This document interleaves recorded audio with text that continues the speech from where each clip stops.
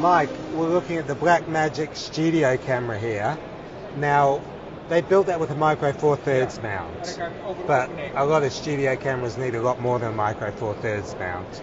Tell us what this wonderful, innovative solution you've come up with does to let us put what would traditionally be a studio lens on what is a studio camera. Okay, well what we've got here is what we call the B4 Super 16 to micro four thirds. Now we call it Super 16 because the optics inside the adapter are optimized for Super 16 or sensors of around about the same size, which this Blackmagic Studio Camera is. The clever part about this adapter is it does two things. First, the optics in here expands the image from the lens to cover the sensor, so that way you can use your lens with angles of view that you're used to. So in this instance we've got a Canon HJ 11 times, and it's a pretty wide lens and it will still be wide.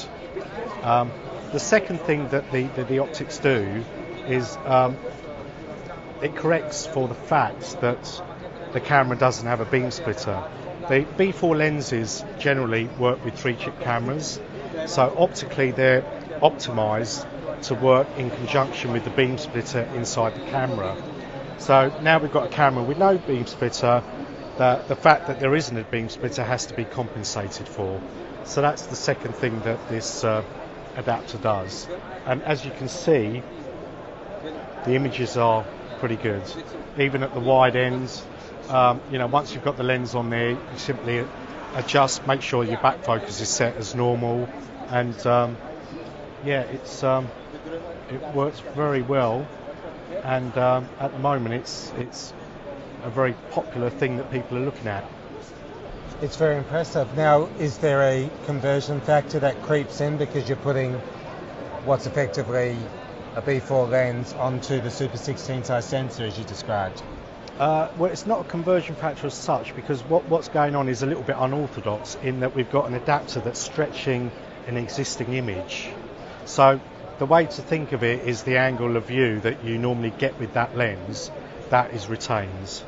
So that's the most practical way of thinking about it, really.